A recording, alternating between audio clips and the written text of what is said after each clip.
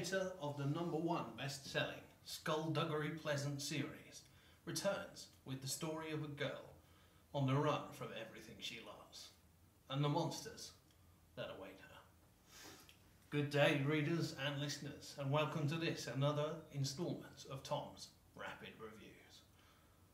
Each week, as you well know, we take a review written by one of our lovely Surrey library staff. I give you a bit of context about the book and about its author, and we discuss how our reviewer felt about the book. So without further ado, this week's book is Demon Road by Derek Landy. And our reviewer this week is Lisa Trevette. Let's get started. Demon Road is the first book in a trilogy begun by the Irish author Derek Landy in 2015 with the publishing of this book. Follow-ups came in 2016, Desolation, and the final of the 3, American Monsters.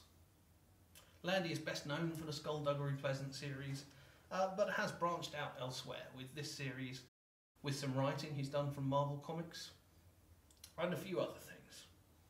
With Demon Road, though, he sticks with his supernatural themes. Let's see how our reviewer Lisa felt about her trip down to Demon Road. I saw this book, she says, whilst shelving in the library and thought it looked really good, so I decided to download it. I really liked the story, although it was quite gory in places. This follows the beginning of Amber's journey of discovery. On her 16th birthday, she finds out that she is part of a far larger story, and that she's a demon. After discovering that she is destined to die to fulfill an ancient prophecy, she's on the run with a group of unlikely allies who try to keep her safe and to reach their first safe house. The journey is rife with other demons and magical creatures that they have to battle along the way to escape Amber's parents, who are hell-bent on fulfilling the prophecy. So then, our reviewer enjoyed Demon Road and found it to be an enjoyable read, if a little explicit in its violence. This book is actually in our young adult section, and I think that goes to show that people have different levels of preference and tolerance when it comes to graphic scenes, language, that kind of thing.